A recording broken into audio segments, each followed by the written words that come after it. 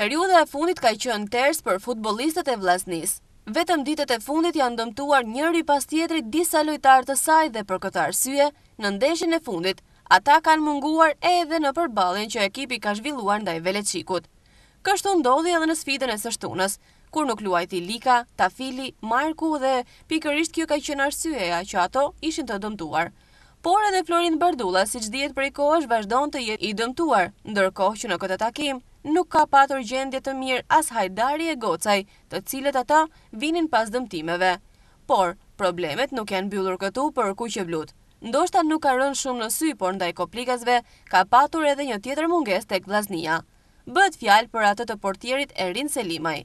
Ky i fundit është dëmtuar në kavilje një ditë përpara ndeshjes.